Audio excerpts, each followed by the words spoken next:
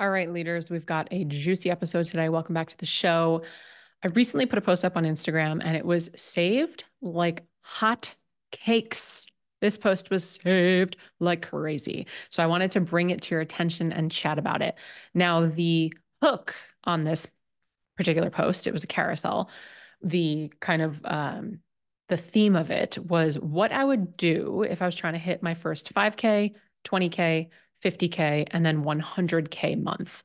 So if you listen to this episode, there's a pretty good, or listen to this podcast, there's a pretty good chance that you're a business owner, you're an entrepreneur, you're a digital marketer, you're an online coach, and likely you are looking to grow and scale your business, right? And what does that mean? We want to make more impact, of course. We want to help people. But at the end of the day, we want to make more income. And there's nothing you should feel bad about that. Like, we should not be pretending that we don't want to make more money. I am unapologetic about the money that I want to create, the wealth that I want to create. And I have been from day one. Because as one of my dear friends, Chris Harder, has always said, when good people make good money, they do great things. And I'm proof of that. I am. We do incredible things with our money. And it has given us the opportunity and ability to do things that we wouldn't have otherwise been able to do. So that said, let's break this whole thing down. If you're shooting for your first 5K month, now this would be like same thing would go for your first 1K, 2K, maybe even like 7K or 8K month. But the idea here is you're more in the beginning stages of your business and you're looking to consistently be hitting these numbers. So it's not just like, cool, you launched something, $1,000 offer for a one-on-one client and you sold 5 of them and like you did a 5K month. That's awesome. And you could totally do that. But what I'm talking about here is more of a like repeatable system and the action steps that you would need to take to consistently hit that, 3K, 5K, 7K type of month. So the first thing is, you might not like this, but y'all, you need to show up every day. Every day. Every day. Now, of course, you can take a break, like if you need a detox or a Sunday off, right? I'm not saying you have to be married to Instagram. I'm not saying you have to be married to your phone. But the reality of it is, if you are a business owner who is not showing up every day, then what you're doing is essentially the same thing as having a brick and mortar store in the center of town and painting your windows black and keeping your front door locked with a close sign on it. Like, that's literally what you're doing when you're not showing up on social media, especially as a digital based business. If you have a brick and mortar and you're using social media to help with marketing, that's not as crucial. It still is, but it's a little bit different because you have foot traffic, you have people coming in. If you're selling a physical product and you're not utilizing social media every day, you also are really missing out. There is an element of kind of earning your right. And I don't mean earn as in like you deserve and someone is more worthy than you, but it's like you need to earn your right to be able to take the break, to take the vacation, to take the week off social media. And most people before the 5K month consistency, they're not there yet. Like, you haven't, at that point in business, you likely haven't earned the recognition. You don't have the brand recognition. You don't have the consistency in your content. You don't even have really great market research because you're not being consistent. You likely don't have the clout or credibility. You likely don't have the trust from your audience. You might not even have an audience yet. And your audience members might not actually be community. Audience and community are two different things. Audience is people that want to look and follow you. Community is people feel connected to other people in the audience. So now they're connected to each other. So showing up every day, honestly, for me, it's a non-negotiable. When you're at the beginning stages of business, if you're looking to hit those, 5K months, you need to be showing up every day. Back in the day, people would spend tens of thousands of dollars to put ads in newspapers and magazines and hundreds of thousands of dollars to have TV commercials. I'm a Jersey girl. People in Jersey, we have a lot of diners, and the diners have paper placemats and hair salons and like local, farmers, nurseries where you buy plants and stuff. Like, they would literally take ads out on the paper placemats. They still do it today. The beautiful thing about social media, first of all, is there are so many platforms to choose from. So whatever type of content you want to create, wherever your ideal client is hanging out, that's where you should be. But when I'm recording this episode, we've got Snapchat, TikTok, Instagram, Pinterest, LinkedIn. We've got Twitter, Threads, Facebook. There's probably more. Clubhouse is still around. So there's tons of opportunity for you for free from the comfort of your home with the push of a thumb to put content out to help people and hopefully convert them into community members that are then loyal buyers. So showing up every day, non-negotiable. Now, when you are showing up, the second thing that you want to be doing is making sure that you are so clear, like crystal clear on who it is that you help, what the heck you do, what is the problem that you solve, how do you solve it for people. This is the idea of going niche or niche. Now, I know a lot of people don't like that. We've all been told that for so long. Niche, blah, blah, blah, blah, riches and niches. You have to niche down, and people are very resistant to it, right? Because I want to help everybody, because what I do helps so many people, because what I do gives so many different transformations.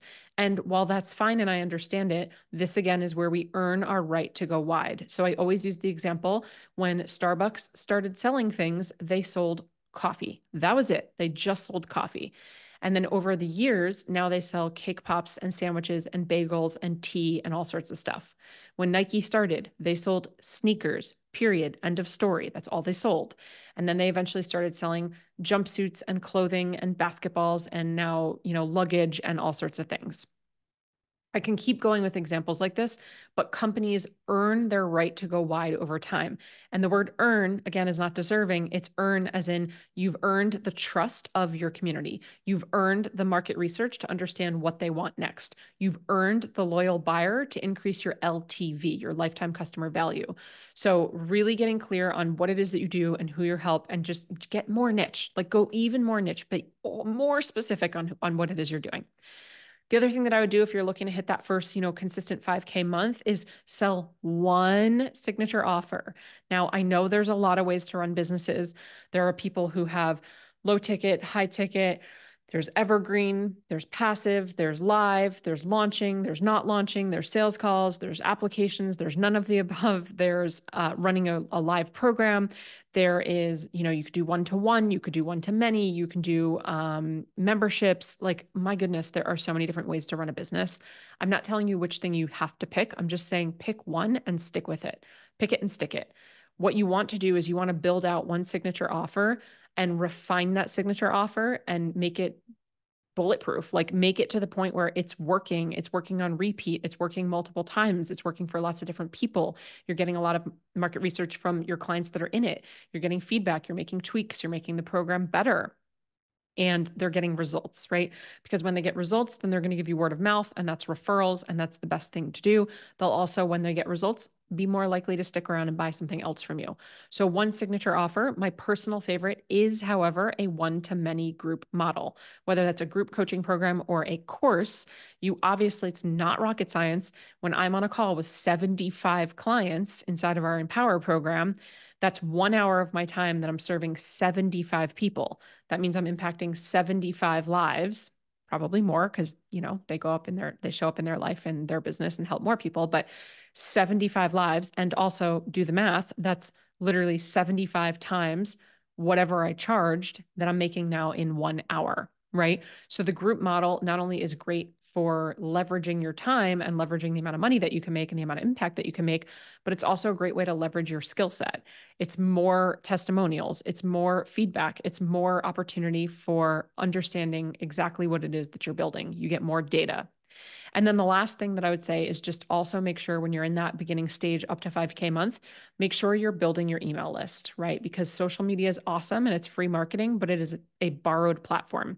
So if Zucks shuts it all down tomorrow, or you get hacked, or something happens with your social media, how are you going to connect back with your audience and community? Make sure you are building an email list from day one.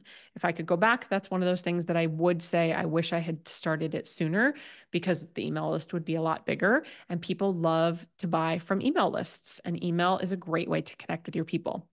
So if you're shooting for that, 5K consistent month, we're showing up every day. We know exactly who we help and how we help them and who we serve and what solutions we offer to the problems. We're putting out one signature offer and we're just using and selling that offer on repeat. We're refining it, we're honing it in, and we're making sure that we're building our email list. Awesome. Okay.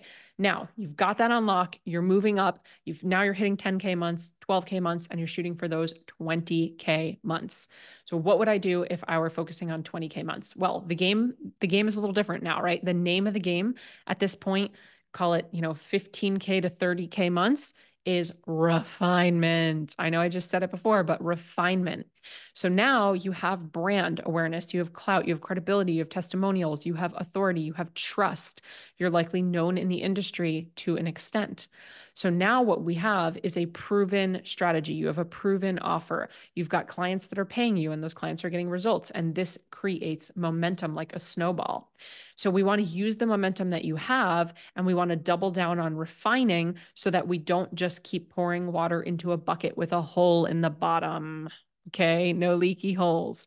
So during the refinement phase, it's going to require you to step back for a second from the business. I did not say take a break. You of course can take a vacation, right? But like you're going to step back from so much of the in the business that I need you to work on the business.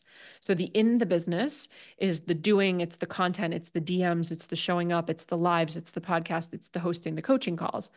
But working on the business is going to be the refinement of where do you need to clean up leaky holes? Are things falling through the cracks with your client onboarding system? Is there something broken in the offboarding system? Do you even have an offboarding system? Are you still manually doing things like asking for testimonials? How can you automate that stuff? Where can we tighten up your boundaries? Where can we tighten up your finances? Is money going out that you didn't even realize was going out? Are you paying for platforms that you weren't even using anymore? So really refining everything and beginning the process of streamlining things as well as automating and or delegating things so that it's not all manually you. All right. So number one is refinement. The second thing that I would focus on when we're shooting for those, 15 to 30K months is I want you to start to create opportunities for your clients to stay with you. So it's awesome to make a sale, but if you're always working off of constantly having to make a new sale, that means you're constantly having to look for new leads or attract new leads, which requires more effort, energy, time. So how can you get a buyer to stay with you? Because once a buyer is easier to be a buyer again, so long as they have a good experience. That would be the LTV, the lifetime customer value. So if someone comes through your signature offer, doesn't matter, high ticket, low ticket, if they come through and they have a good experience, then what's next? Is there an opportunity for them to continue with you? Is there some sort of a upsell? Is there a downsell? Is there a little email funnel? Don't be scared of the word funnel. It's just a little, couple emails that go out to sell them. Maybe there's a membership they can join, a continuation program they can join. Maybe you sell templates on the back end that are going to be helpful for their business, or systems that could be helpful for their business. Maybe you're just even an affiliate for another platform or program that you now are then having them enroll in. So how do you create opportunities for people to stay in your world and increase their lifetime customer value? Okay, number 3, we're going to take your content up a notch, or like 5. I really want you at this point, you've been testing, you've been playing, you got to those 5K, 10K months. And now it's like really standing firm, flag in the sand. Who are you? What is your unique brand? Let's really hone in on the messaging. Let's really start refining and getting more clear on who exactly we're calling in, not just the low-hanging fruit, but like who do we actually want to be calling in, and really starting to position yourself to stand out. Now, you don't have to do something crazy or wild to stand out. You just have to be yourself. And that honestly is the hardest thing for a lot of us. But how can you be a little bit more shoulders back, chin up? This is who I am. This is who I serve. This is who I don't serve, right? Like, this is what you get when you come into my world. And then the last thing in this particular arena, 15 to 30K months, is really making sure that you're plugged into mentors and communities, because in my experience, this 15 to 30-ish K month range is pretty head down. Like you're like in the business and on the business. You're likely just getting to a place where you're starting to delegate and automate. You're pretty busy. Call it the hustle, call it the grind. The work ethic is there clearly. And that's why you're being rewarded for the value that you're putting out. You're getting the value back, but it also can feel really isolating, and it can feel very lonely, and it can feel, confusing, and you can feel when you're going through wobbles and challenges like something's wrong with you, or the business is broken, or it's going to break. So staying plugged in is really important. Okay. From there, we're going to then move into, now we're talking 50K months. So you can call it 40, you can call it 60, but that like sexy 50K month, you're bringing in $500,000 a year. What do we need to do at this point? So some of the actions that are required at this level are really tough for a lot of us, especially as entrepreneurs who like to be in control. But the first thing is let go. Now, I'm not going to sing. I really want to, but I won't. Let go. let go of offers, let go of processes, let go of clients, let go of team. Anything that is not serving you, let it go, cut it off. It is not serving you. You do not need it. And this could even be your own habits. This can be your own mindset. This could be your own thoughts. If they are not serving you, let them go. Friendships. I'm not saying cut friends off and, you're better than them and you have to like disassociate. But if it is not serving you, there is not space for it. If there are accounts that you follow that do not make you feel good, let them go, mute them or unfollow them. Now, sidebar conversation that we can have, of course, is like, oh, is that an avoidance technique? Shouldn't you face your demons? If something's triggering you, shouldn't you look at it, work on your shadows? Yes, and also, right? Like we also need to know our own capacity and our own boundaries. And with social media, we often forget that we are the curators of the feed that we see. Based on everything that you do, your actions that you take, what you like, who you follow, what you comment on, what you save, what you share, the algorithm will show you more of that type of content. So if you're seeing things that are not expanding you, that are not serving you, that are not calling you up to your highest self or giving you really great ideas or fueling your creativity, then mute them or unfollow them. And we can also work on the shadows in the back end, right? Like you can do that too. But this is the time now to say no. So likely 5K, 10K, even 20K months, you probably said yes to everything. That's kind of what you do need to do. Yes to all the opportunities. Of course, I'll coach in your program for free. Yes, I'd like to speak on that stage. Yes, I'll write an article. And as you're approaching the 40, 50, 60, 70K mark, now you need to start saying no. You need to put your blinders back on. You need to make sure that you are focused on you. You might want to change your pricing structure around. You might want to create more distance between how accessible you are to your clients, meaning maybe now you have a couple offers in your product suite.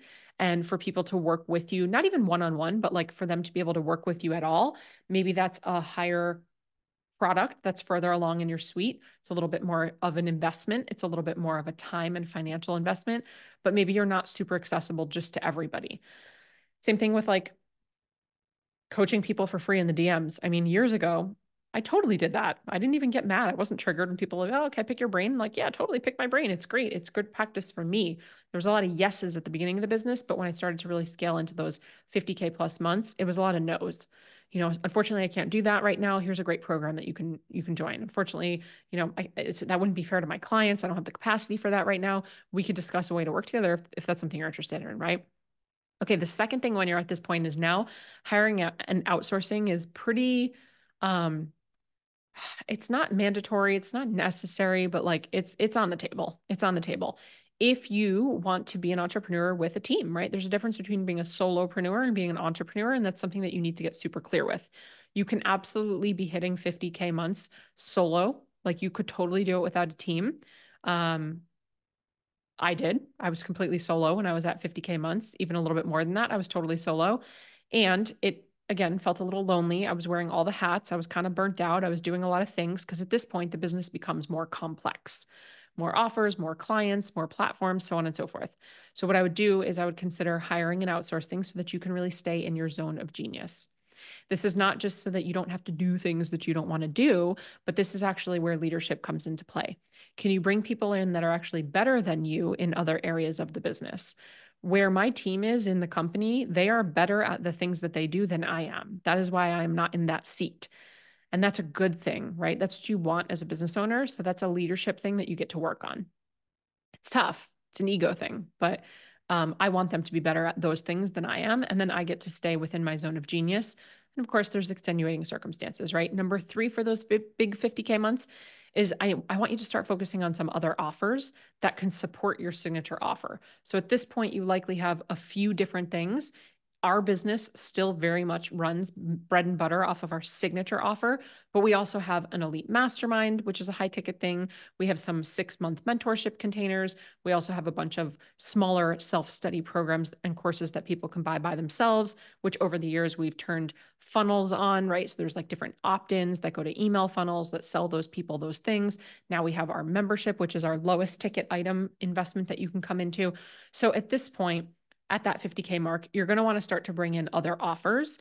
It could be monthly recurring revenue, so something like a subscription model or a membership model where there's monthly payments, Or it could be a longer container, like a mentorship or a mastermind, maybe that you're doing some heavy coaching in.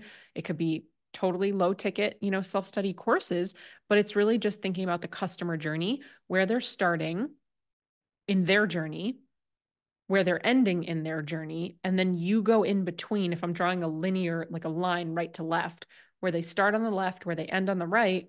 Now I want you to plug in kind of like a timeline, like where are your different offers? Start with your signature offer first. Where does that fall in their journey? Is that towards the beginning of their journey, that transformation in that signature offer? Is it towards the end? Is it in the middle? And then price-wise, where does it fall? And then wherever it falls, so our signature program is actually further along on the journey. It's closer to the end and it's higher ticket. So it's like, okay, cool. Well, then let me maybe create something that comes before that particular transformation. So then I get to think about what would they need to happen? What win or transformation do they need before they come into that offer, and maybe at a lower price point, and start to kind of fill the gaps in to bring your product suite to life. And the last thing I would say at the 50K month mark is less is more. I know it could feel kind of crazy because it might feel like 50K month, I should be doing all these things. This person has a podcast, they're on YouTube. I need to be on Pinterest. I should be on this thing. I should build that thing. But at this time, less is actually more. So really making sure that you're focusing on one platform, you've refined your one signature offer. This is going to help you scale faster. The way that I see it, I'm going to give you a visual.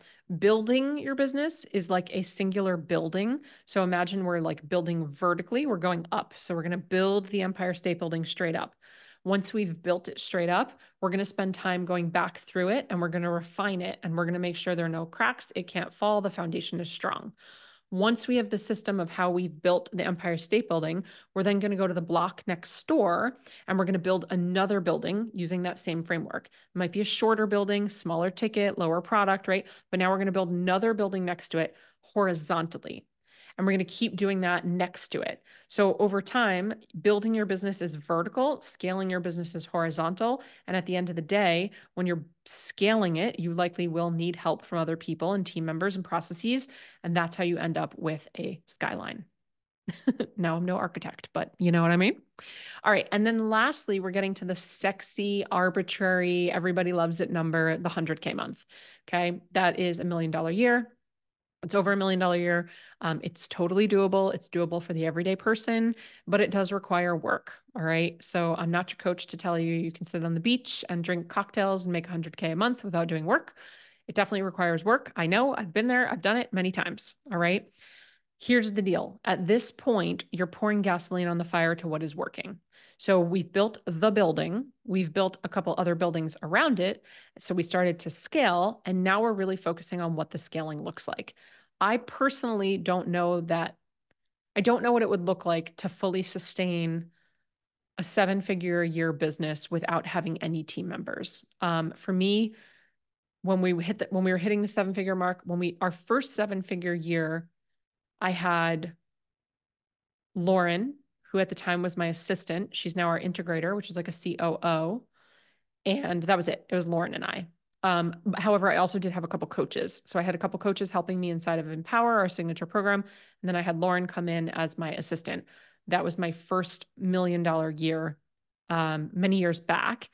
I don't know that I could have done it alone. I really don't. I think people do it. I'm not really sure how, but at that point, there's just a lot. There's a lot. So you don't have to have a big team, but like maybe there's an assistant, maybe there's a VA, maybe you have a couple coaches helping you inside of your coaching programs. Because at the end of the day, the client experience is the most important thing, right? So you might also want to start to broaden your marketing efforts. Now, we did 3 million in revenue before we ever started playing with ads or bringing in affiliates. But when we got to a place in the business where we said, okay, cool, like it's time to pour gasoline on the fire. We know that the systems work. We know that the XYZ is proven. We know that this converts. And so now it was like, let's play with it.